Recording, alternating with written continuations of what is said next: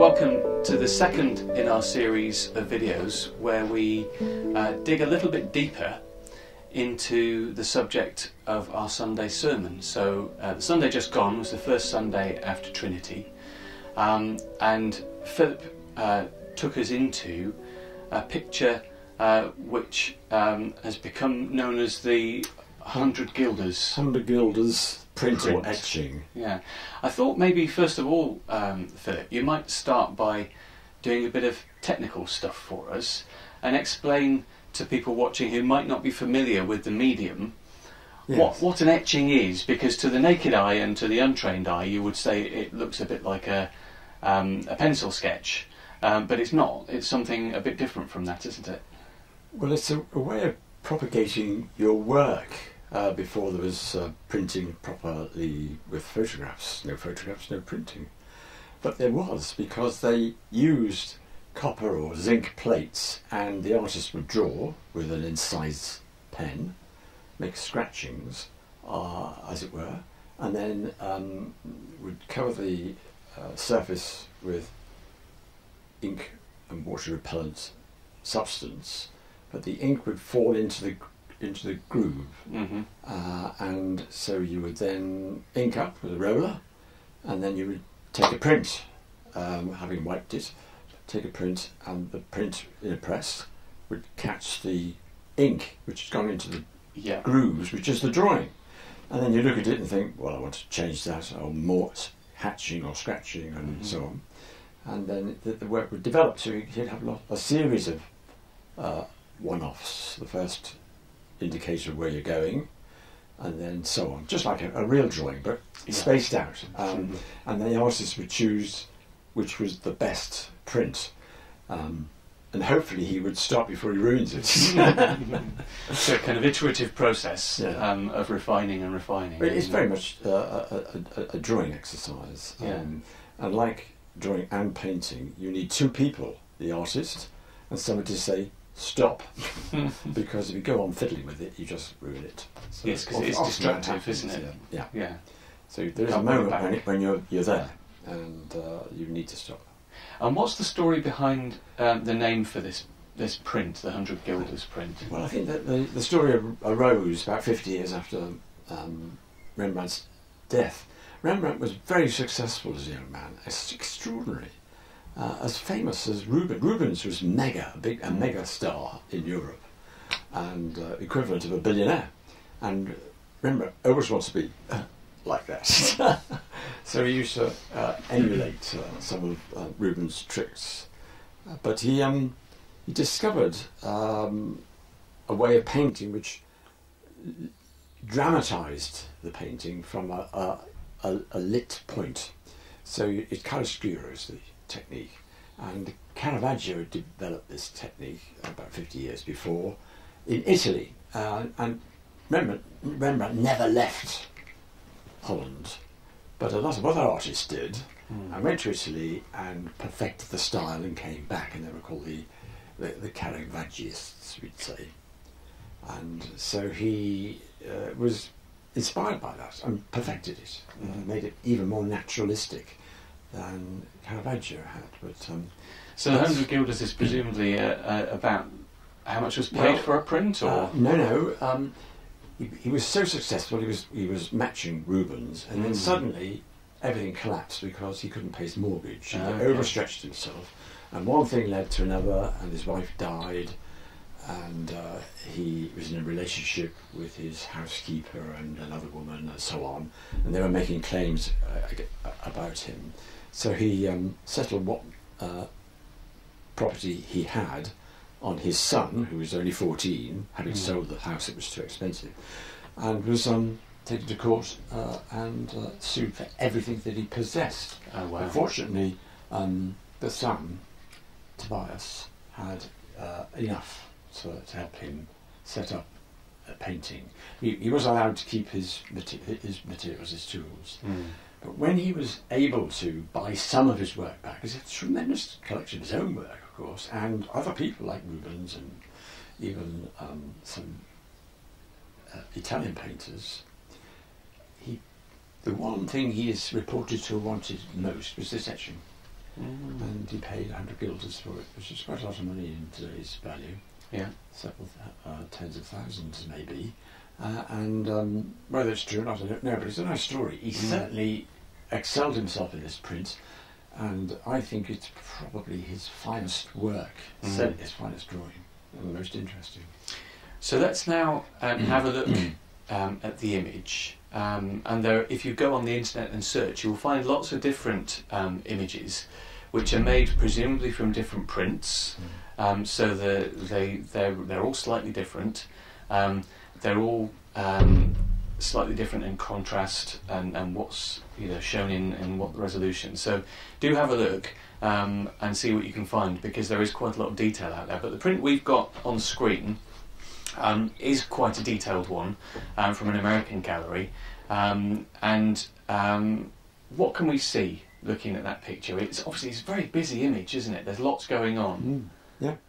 Well, the centrepiece is Jesus slightly off-centre. He's against a very dark background, and he looks to be outside the city wall. And it looks to be in sort of well into the night, because you can't see much at all. You can see a gateway with what appears to be a camel coming through, and also streaming through that gate out of the city, as it were, are a lot of poor, handicapped, challenged people, and they are looking, all of them mostly, looking at Jesus to help them. And of course the passage as it's told in Matthew's account begins by saying that the poor and the lame and others came to see Jesus, as often happens in the story. So that's on the right hand side of the picture, in the rather dark corner. These people emerging out of darkness, coming to the light of Jesus, which is emanating from him, as it were. But there's even a brighter corner, which is the left-hand corner, where there's a lot of confusion. There's a lot of people with funny hats and obviously full of themselves. It's the scribes and the Pharisees, doctors of the law, who are constantly baiting Jesus and asking him awkward questions, trying to trick him. And they've asked him a question about divorce. We won't go into that, but that's the issue that's taking place there. And of course they're so interested in their own affairs and their own opinions that they don't even hardly ever look at Jesus, who is addressing a young woman with a baby, who's holding this completely supine child, fast asleep, and offering the child to Jesus. And he stretches out his right hand to accept the child, to bless the child, as in the text. And you see somebody standing next to him who looks as though he's going to have his face slapped by the back of the hand. It's Peter, who represents the disciples, who have been telling in the story, telling the women to clear off, not to bother Jesus, because he's far too important. This seems to be a kind of obsession with the disciples. They're concerned about their status and how they're going to inherit the kingdom of heaven or God, as it's described in Mark and Matthew, and their status all the time. And Jesus is constantly telling them off. In fact, in the previous chapter, he says, unless you become, when they're arguing about who's going to have the best seats in the kingdom, he's just telling them that the kingdom won't be inaugurated any other way except through his suffering and death and resurrection. But they're deaf to that. They just want the power grab. So he says, he brings a child, holds this child in his arms, blesses the child, and says, unless you become like this child, not childish like you are, but childlike, then there won't even be a kingdom. But he does this 3 times. It's more apparent in Mark's Gospel than any of the others, like a bell tolling through, which is the warning of his destiny, which is going to be immense suffering and sacrifice, death and resurrection. And on that theme of children, to the left of the infant in arms, you've got another child, haven't you, who seems to be dragging his mother and fighting through the crowds to get towards Jesus. That's right. The child is full of enthusiasm, as children are. Nothing deters them. But the mother's slightly hesitant. She's looking into space and almost looking at Jesus, but not quite, as though Peter's rebuff has gone home to her, and she's frightened, like most people are. Like coming to church, for instance, for the first time. They don't really want to go there, and there's that hesitancy there. But the child is saying, "Come on," pulling the mother, and there's a dog there also encouraging. There's wonderful enthusiasm that dogs and children have, and a natural ability to recognise something which is good and wholesome. And that's another thing that's been going on in Mark and Matthew's Gospel at this point. The crowd are all saying, "What is this? This is a new teaching. We've never heard anything like this. This man's got an authority, not like the scribes, not based on their pedigree of certification, as it were. He just has this natural God-given authority. We like him. It's different. He's speaking to us ordinary people, that crowd of people streaming out of the city to come to him for help, guidance, to hear his teaching." We get a lot of this in Mark's Gospel. They come to hear. We're not told what the teaching is, by the way, but they come to hear it. And it's such an interesting counterpoint in the composition of the picture, isn't it? On the one side, you have all these people who are eager to hear, eager to receive, and eager to be healed in many cases. And then on the other side of the picture, you have all these people who, some of whom aren't even looking, some of whom have their ears covered by fancy hats, so there's the sense in which they're all bathed in the light of Christ, but they can't even see or hear what he's saying. And there's one enormous chap, looks like the back of Boris Johnson, with his back to us, with the fanciest of hats, not fuzzy hair, but the fanciest of hats, not looking anywhere except over there, away from Jesus. And so Rembrandt, for me, has captured all the major theological themes in this story absolutely beautifully, and you can spend hours looking at it. And then I suppose we come to almost the second key character in the image. You've got Jesus, obviously, is the central focus, and all the lines in the picture draw to him or beam from him. But then as you follow this diagonal line down to the left from Jesus' gaze, you find this curious character who looks different from everybody else by his dress, his hair, and most importantly his expression and what he's doing with his hands. Who's this chap? He's lost in despair, and the text says and he went away sorrowing because he had great wealth. What it's referring to is that in this chapter a young man, we're not told he's a young man in Mark, who's the first one to evangelist to tell the story, but Matthew and Luke assume he's a young man, rightly so, because he ran. Now, I've taken over a dozen pilgrimages to Jerusalem and the Holy Land, and I went running through Nazareth once to find half of my party who got lost and need to get them to the bus. And all the Arabs shouted, "Stop! No, Father, stop! You must not run. You are a person in authority, I suppose, and you're not supposed to do that. It's an offence." And of course, there is a remarkable story in Luke called The Prodigal Son, when the father runs to meet the prodigal coming home, and that's amazing. It's an extraordinary thing to do. Except that he had to. So it's significant. This man ran and knelt down to Jesus and said, "Teacher, what must I do to inherit life?" And Jesus says to him, "Well, you know the answer. Keep the law, keep the commandments." And then he recites them. And the young chap, we'll call him, you don't know his name, says, "I've done this from my youth up. What else must I do?"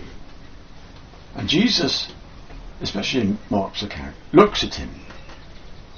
Jesus only looks at people, a few people in the Gospels, and it's usually significant. I think the other one that's really upsetting is when Jesus turned and looked at Peter, who's just denied him 3 times and is about to walk to be condemned to death. And he looks at him and loved him.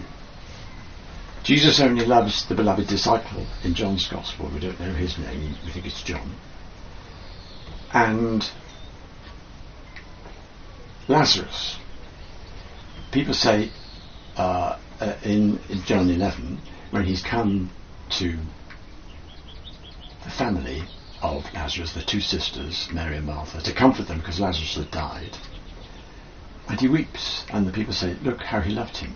So you see how the intensity of that moment. He looked at him and he loved him, and he said, you lack just one thing.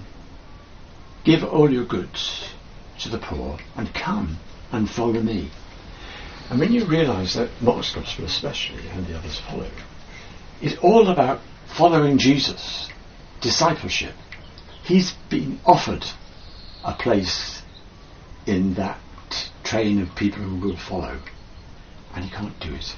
It's too much, and he walks away sorrowing. And Rembrandt captures the moment where he is full of sorrow.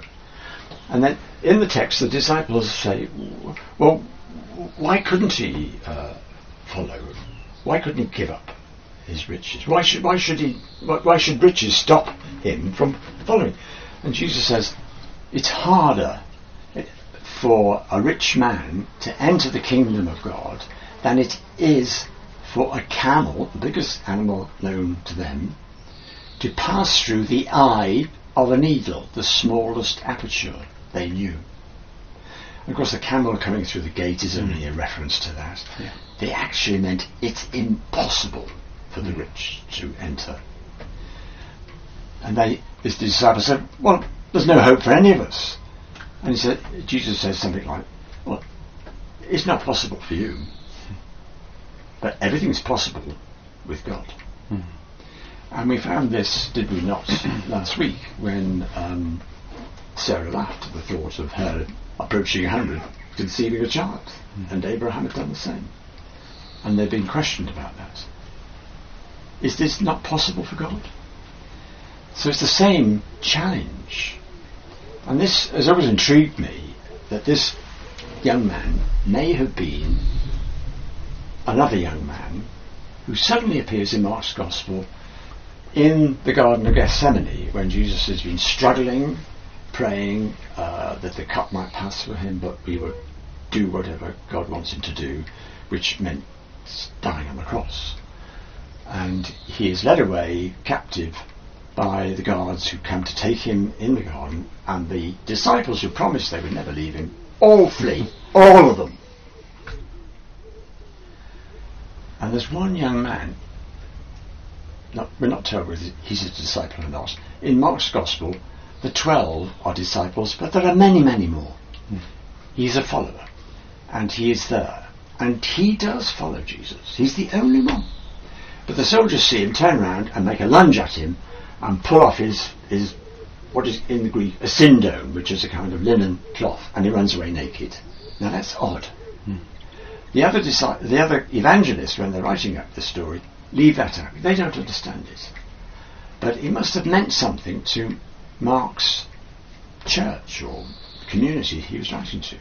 And I think it means something as well, because in Mark's Gospel, I don't really discuss this at all, but it ends, the actual Gospel ends at chapter 16, verse 8, in mid-sentence. Some people thought Mark had been dragged off to martyrdom, he could never finished it. He did. He knew what he was doing. What happens is the women come to the tomb. They're the only people who are brave enough. The disciples don't come to the tomb after the crucifixion. The women come with their spices, and they wonder how they're going to roll the stone. They find the stone rolled away. They look in, and there is a young man, not an angel, a neoniaskos in Greek, the same word used of that man in the garden, not used in, I wish it was, it would make life a lot easier in this story, but obviously a young man, and he's clothed in a similar garment.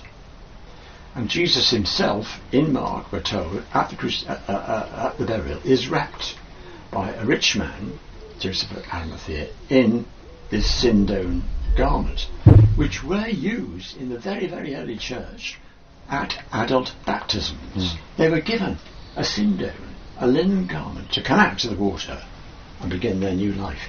So Mark, for me, is suggesting that this young man actually did follow at a distance, covertly, and stuck with Jesus when the others ran away, but had to run away himself. But somehow or other was the first witness of the resurrection, and possibly sat in the tomb to help to tell the women that it is possible. And he says to the women who come, he's not here, he's gone ahead of you. As he said, he will meet you in Galilee. Go and tell his disciples. But we're told by Mark, they were too frightened. They ran away. And he's such a significant character, I think, for us. Because we, generally speaking, and I know I don't speak for every single person watching, but we in the 21st century West live a life of opulence, by comparison to the poorest in the world. And that's uncomfortable. That's something we don't like to hear, because we talk about cost of living crisis, which of course has huge effects, and there are some people at the very bottom end of our economy who are really, really struggling. But for many of us, even struggling through the cost of living crisis isn't the same as living in war-torn Sudan or the battlefields of Ukraine. We don't really have a sense of how wealthy we are, not just financially, but in the richness of our surroundings and the places we live. And so this young man, for me, I kind of like your theory of him kind of recapitulating through the gospel. Even if it's not the same young man, it's the same type, isn't it? It's the same character, in a sense, that stands in for us in a way. How easy is it for us to inherit the kingdom?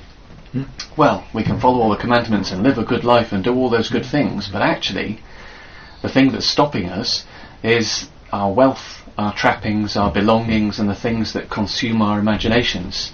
And also, going back to the earlier discussion, the fact that we refuse to be childlike in our approach to God.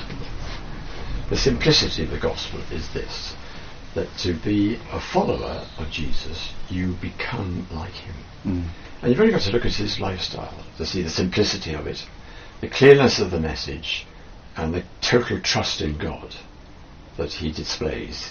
Another famous character in history, St. Francis, so emulated Jesus that the first biographers called his the biography of him, his life, the mirror of perfection, because he was so like Jesus. And of course, the very early years between the resurrection date and the first gospel, which is about AD 70, about 25-30 years, the church exploded. It was everywhere, all right across the Mediterranean, even by the time of Paul. They're in Rome. It's astonishing. This is 25 years after the crucifixion. And at a time when travel wasn't easy. There was no internet and all the rest of it. And they knew the story. And they were. The reason was because there was no distinction between rich and poor, Jew or Greek, male or female. They were all one in Christ. They met together for the first time, different classes, different backgrounds, different ethnic groups, as one, and became literally the body of Christ on earth. And so it just caught lots of people's imagination, and broke down immense barriers, and people sharing and giving to the cause, as it were, in a way that it doesn't happen anymore. And at the crux of this kind of dynamic shift is this young man, isn't it? Who represents us and where we are, but who represents all of us who come to Christian faith, because I think for all of us there comes a point, no matter if you're baptized or confirmed or neither, or whatever your relationship to your Christian faith, at some point there's that. It's like hitting a brick wall, and you go, "Oh, that's me." And it doesn't just happen with the rich young man; it happens with other characters in the Gospels too. But I think particularly this young man brings us up short and makes us think, "Okay, am I really ready to do that?" And for some people, that will be the point at which they turn away and say, "Well, actually, I quite like the trappings of my modern life with my big TV and my multiple cars and, you know, posh house and swimming pool or whatever else the luxuries are that they might have. Quite like that, not willing to give it up." But I think that young man and the way that Rembrandt renders him, he represents that angst, you know, because it's real. It's not just a case of, oh, Christianity's a lifestyle choice that I can pick or choose. He's at the stage where he's already been bitten by the bug. He's convinced of who Jesus is, and the reality has just dawned. Yes, and he's so thoughtful and so sad at the same time. You think, this isn't the end of the story. There's more to come. There's got to be. Yeah. There's every hope. Because next week we're going to look at Matthew, and I think we'll see a similar theme arise, which should be interesting. But I do commend the print. If you have a look at it, and even more, read the story we're looking at in chapter 10 of Mark. Is the easiest one to read. And if you can bear to start a little bit earlier at 9 and go on to 11, it'll make even more sense. Or sit down and read the whole Gospel. You can do it in 2.5 hours. It's quite short. It's quite economical. 2.5 hours, and it'll change your life, I tell you. Read it, not as a holy book, but something, a new novel, hot from the press. It's actually one of the most powerful things we were asked to do at college, was to sit down and read the Gospel in one sitting. It just transforms it, because all those fragmented bits that you get on a Sunday suddenly lock together in a narrative form, and you think, that's why that happens there and not there. There is a theory, a friend of mine who used to teach English at UEA is developing it, that the earliest telling of these stories were enacted, dramatised. And if you go to campfires, people do almost turn into... a real storyteller will tell a story by acting it out. And I think there's every likelihood that this is how it happens. Certainly, if you can read it aloud, or get somebody with a dramatic voice to read it aloud for you, or there's a Civic on the Web, isn't there? David Suchet. David Suchet, yes. Hear somebody like that read it to you, it'll make a big difference. That's a really good point, actually. So if you want to have a dip into this story, but for whatever reason don't fancy reading it and sitting down that way, you can find David Suchet reading the entire Bible to one particular version. And it's spellbinding. It's like listening to an audiobook of Harry Potter, because he's got the voice, and he's really spent a lot of time studying and thinking about how to deliver it as an actor. So I commend that to you. Do go and have a look. I think you can do it as a podcast or there's an app, so go and have a look online, see if you can find it. So thank you, Philip. Another intriguing week with another intriguing image. Next week we move on to Caravaggio, different picture altogether. Do join us for the service on Sunday if you can, either in person at 10:30 in Cawston, or you can join us online at the same time on YouTube, or catch up afterwards. Either way is fine. We hope you're enjoying these videos. If you are, please do leave a comment below to let us know what you think, and if there's other things you'd like us to explore and discuss. Also, don't forget to like the video and click the subscribe button so you'll be kept up to date with what comes up next on our feed. So, hope to see you all again soon, and it's bye for now from me and Philip. Bye.